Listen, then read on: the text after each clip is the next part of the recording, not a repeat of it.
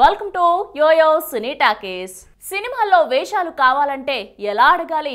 ఉన్న ప్లస్ పాయింట్లని చెప్పాలి. కానీ నా ఎత్తు 6 అడుగులు ఉండదు, నా ముఖం అందంగా ఉండదని మైనస్ పాయింట్లు చెప్పుకుంటారా? కానీ రాళ్లపల్లి చెప్పారు. ఈ 2 మైనస్లతో పాటు ఒక ప్లస్ చెప్పారు. 15 ఏళ్ల రంగస్థలం అనుభవం ఉంది. ఇదొకటే Rallapalli plus point. Minus plus రాసి దర్శకుడు ప్రత్యేగాత్మకి ఓ జాబు పంపించారు రాళ్లపల్లి. ఆ ఉత్తరం ప్రత్యేగాత్మకి నచ్చింది. రాళ్లపల్లికి కబురు వచ్చింది. హైదరాబాద్ నుంచి మద్రాస్ రైలు ఎక్కారు రాళ్లపల్లి. అది ప్రసాద్ స్టూడియో. రచయిత సి నారాయణ రెడ్డి, దర్శకుడు ప్రత్యేగాత్మ కూర్చొని ఉన్నారు. ఏది నువ్వు చేసిన నాటకాల్లో ఒక డైలాగ్ చెప్పు అన్నారు. చెప్పారు రాళ్లపల్లి. పనికొస్తాడని కితాబ్ ఇచ్చారు సినారే. ఓకే అన్నారు ప్రత్యేగాత్మ. 1973లో వచ్చిన స్త్రీ చిత్రంలో అవకాశం ఇచ్చారు. అప్పటి నుంచి భలే భలే మొగాడిపోయే వరకు దాదాపు 850 చిత్రాల్లో నటించిన రాళ్లపల్లి ఇక లేరు. కొంతకాలంగా ఆయన కాలేయ సంబంధిత వ్యాధితో బాధపడుతున్నారు. అనారోగ్యం క్షీణించడంతో హైదరాబాద్లోని ఓ ప్రైవేట్ ఆసుపత్రిలో చేరారు. అక్కడ చికిత్స పొందుతూ శుక్రవారం సాయంత్రం తుదిశ్వాస విడిచారు. అనంతపురం జిల్లాలోని కంబదూరులో 1945 ఆగస్టు 15న జన్మించారు రాళ్లపల్లి వెంకట నరసింహారావు. 1958లోనే హైదరాబాద్ లో వీరి కుటుంబం స్థిరపడింది. చిన్నప్పటి నుంచి రాళ్లపల్లికి నాటక రంగం పట్ల ఆసక్తి ఎక్కువ.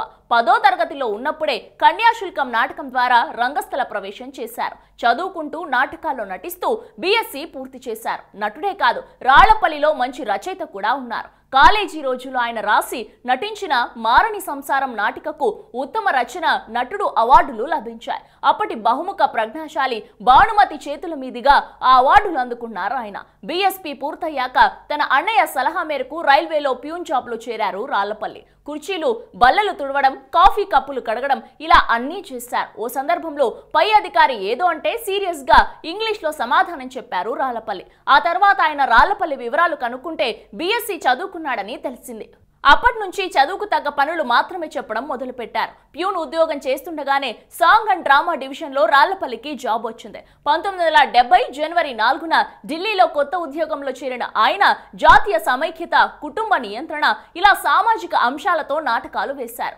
8 ఏళ్ల పాటు నిరవధికంగా నాటకాలు వేశారు రాళ్లపల్లి.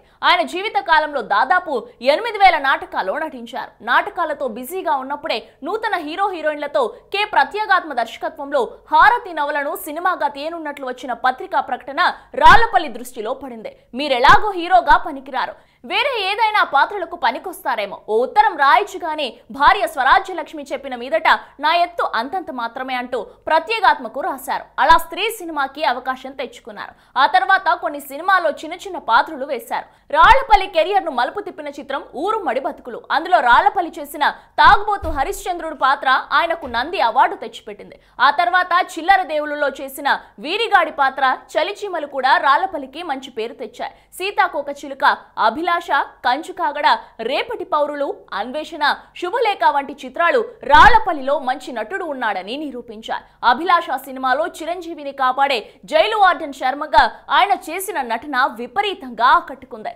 ఇంకా వంశీ సినిమాలు, ఆలాపన, ఏప్రిల్ 1 విడుదల, శ్రీ కనక మహాలక్ష్మి రికార్డింగ్ డాన్స్ ట్రూప్ లో మంచి పాత్రలు చేశారు. జంధ్యాల, శ్రీవారికి ప్రేమలేఖ, ఆహనా పెళ్ళంట, 2006లో మంచి పాత్రలు చేశారు. మణిరత్నం బొంబాయిలో చేసిన హిజ్రా క్యారెక్టర్ రాళ్లపల్లికి పలు ప్రశంసలు తెచ్చిపెట్టింది.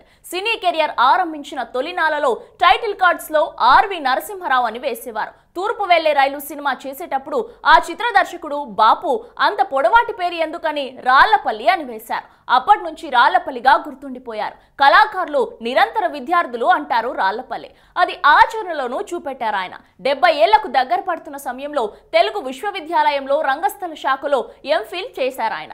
800 పైచిలుకు చిత్రాల్లో నటించిన రాళ్లపల్లి కెరియర్ పరంగా హ్యాపీ. వ్యక్తిగతంగా 1994లో ఓ విషాదం చోటు చేసుకుంది. ఆయన పెద్ద కుమార్తె విజయమాధురి మెడిసిన్ చదవడానికి రష్యా ప్రయాణమైనప్పుడు మార్గ మధ్యలో వైరల్ ఫీవర్ అటాక్ కావడంతో చనిపోయారు. తన జీవితంలో జరిగిన అతిపెద్ద దుర్ఘటన అది అని పలు సందర్భాల్లో రాళ్లపల్లి ఆవేదనను వ్యక్తం చేశారు. ఆయన చిన్న కుమార్తె రష్మిత MCA చేశారు. ప్రస్తుతం కుటుంబంతో సహా రష్మిత అమెరికాలో ఉన్నారు. తెలుగు సినిమా పరిశ్రమ మంచి సహాయ నటుడు, హాస్య నటుడిని కోల్పోయింది.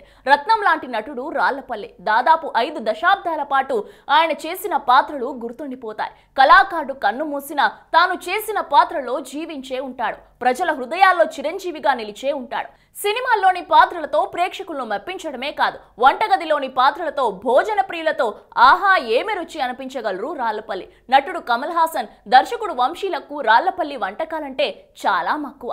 మీకు ఎప్పుడూ సినిమాలు ఉండాలనేది నా ఆకాంక్ష.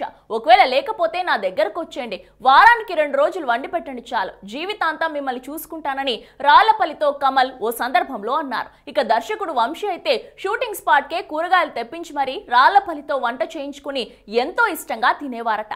ఇంకా రాళ్లపల్లి వంటలను ఇష్టంగా ఆరగించిన ప్రముఖులు చాలా మందే ఉన్నారు.